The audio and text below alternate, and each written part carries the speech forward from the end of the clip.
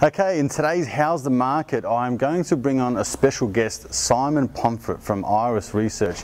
He's going to be giving us his insights from a stats point of view. So, as you guys know, that's been listening for a little while, I come on every month and tell everyone about what the market's doing, and I call it as I see it, from the coalface. Simon today is going to give a little bit of insight of how the market's going in Wollongong from a research point of view, and it's very interesting to hear his thoughts, and I really hope you enjoy this interview because it's coming from an expert in the industry who really knows his facts and figures.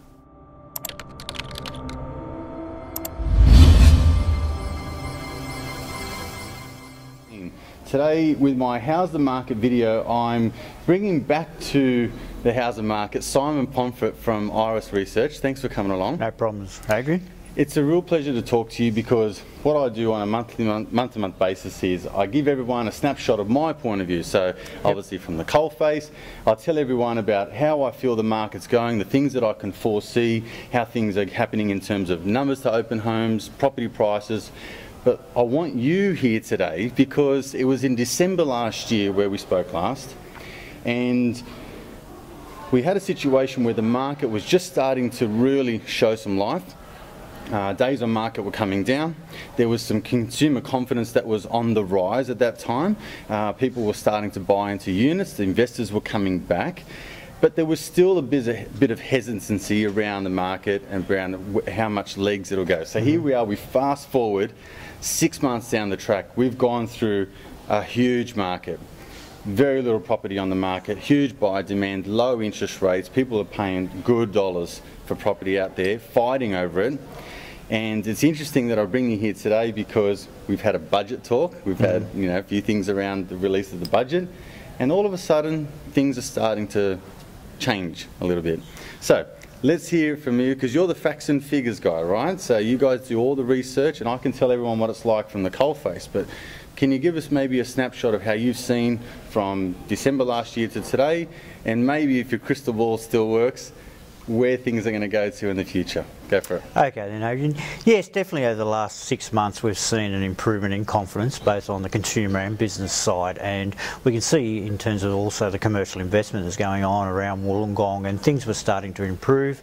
Businesses were sort of downsized enough, they were starting to sort of get back on the front foot, and that's all good news for how the economy was travelling. And 2013 in terms of the first 4 or 5 months look like we're in for a reasonable year for Wollongong. The property market, as you say, has been fairly warm, and I know the real estate pundits are saying very hot.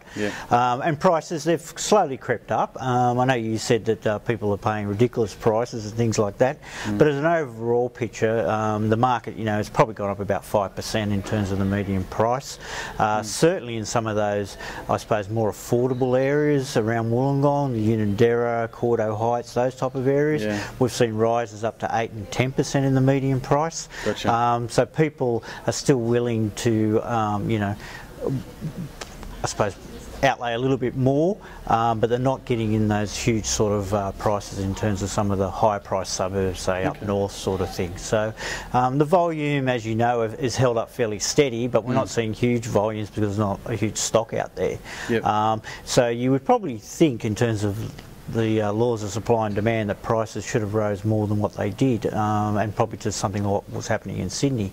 But they've just seen a gradual creep, so it's been all good, I suppose, in terms of the property market. And if people see that the prices are rising, they're a little bit more confident, and that flows on to other things. The other good thing that we did see in the first 4 or 5 months is an improvement in our residential building approvals. Been fairly low for a number of years. So there was a lot of approvals, particularly from single housing. So adding to the stock of housing, which will certainly help the overall property market and the overall affordability of the market. So people were out there getting back involved in the building side. The units probably went off a little bit because we had a lot of approvals over the last couple of years, and we're seeing them now get built. Coming out of the ground. So you'd think now that there'll be the next lot of unit approvals coming through from investors, so we'll wait and see for that. So there's some particularly good news. And then we've had a federal budget that everyone thinks was very harsh. Yeah. And also we've seen over the last couple of weeks a lot of announcements locally, you know, probably up to half a dozen announcements of job cuts in the mining industries and the engineering and manufacturing industries. So all of a sudden we've got this X factor come out and hit us in the face, and people are starting to get nervous again. Okay. So probably in my opinion is that things are going to have a little bit of a breather in terms of the property market, and that's probably what's going to happen over the next 6 months. Wow, it's interesting you say that. I mean, a lot of the information that I think the locals get is not specific to the Wollongong area, that we're going off the back of, say, if anyone's watched an RP data report, then it's generally based around Sydney prices. Now, it's interesting you say properties have gone up, you would say in most areas 5%, the median price has gone in some areas up to 10%, but you're hearing Sydney markets, they've gone up 15 and 16%. So, question for you, do you think that we've still got a lot of life left in the market? We're generally, in my eyes, sort of 6-12 months behind Sydney, so is next year still going to go forward, do you think, or do you think that we're in line with what Sydney's done? It's interesting because we do tend to follow Sydney, and I think we're on that 6 months probably pattern of following, so that hopefully may sort of kick things along, and we won't see a sort of a drop-off that we're starting to maybe see in the Sydney market. But I think it also comes down to the overall demand in terms of the population base, and you're talking about a huge population up there.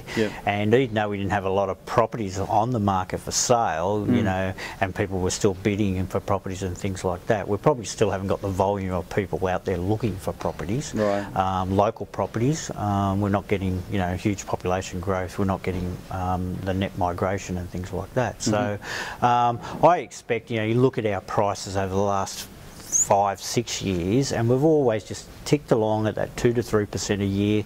All of a sudden we get a keen interest and it goes to that 5 and 10%. So we'll probably still tick along at that 2 to 3%. You know, we're not going to see a fall in property prices. Okay, good news. In terms of, I don't expect we see an overall fall. Because there's always that underlying demand, and with a shortage of properties like you say we have, that demand is still going to be fulfilled in some way.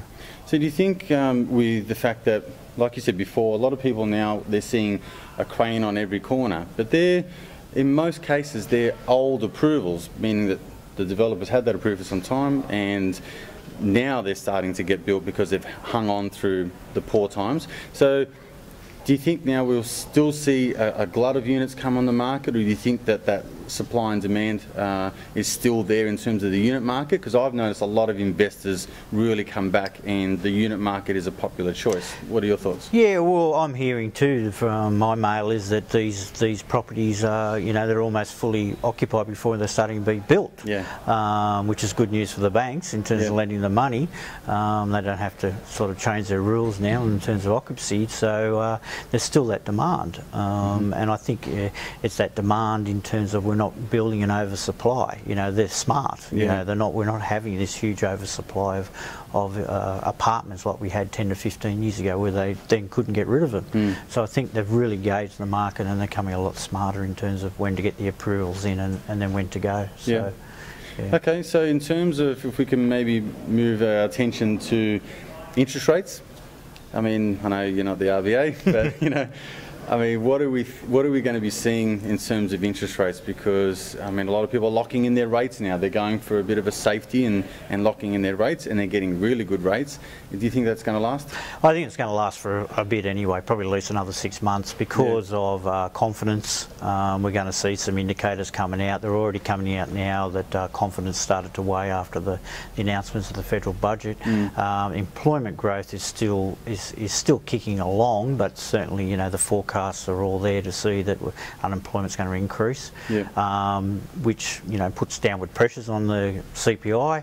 If that CPI is within the RBA range, they're not going to move, and I think they won't move for quite some time. Certainly I don't see them, they're going to be doing any cuts. I think we've seen the bottom of it, but certainly I think most banks and most sort of commentators out there are saying we're not going to see another interest rate rise until probably next year. Okay. Well, that's good news for investors and everyone, really. All right, so maybe if we can talk a little about suburbs. What do you think in terms of maybe a suburb that people are looking to move into and to invest into? Any hot tips in terms of maybe a suburb that is up and coming? As long as I don't, I'll put a proviso on everything I say in this content, disclaimer at the bottom of it. I think, well, if you look at the affordable, it's those affordable ones that seem to have the demand. We are still a reasonable lower socioeconomic area. Incomes are not totally high sort of thing. We've still got a high unemployment rate. We've got that high social security sort of thing. So in terms of rental accommodation, you know, people can afford that $400 a week sort of thing. So they're the types of properties, you know, they're getting snapped up since they come on the market. Sure. And that's why we're seeing price rises in, you know, the Underas of the world and Mount Kembla down there and those type of areas that they're sort of Berkeley, all those ones areas are coming up. And they're getting their 8s and 10s every year, and they've had it for quite some time because they're still in that affordable. Certainly no less affordable than they were years ago, but it's still relativity. And they're still relatively affordable suburbs, so that's where, you know, you're going to see the increases. I think where your far northern suburbs, you know, they go up and down like a yo-yo. Yeah, that's right. It's more of a lifestyle thing, isn't it? Well, it certainly is, yeah. And you know, there's some big prices out there you got to pay for those type of properties. True. All right, so it's been interesting talking to you. Just so we can summarise, we've certainly seen some growth in the market.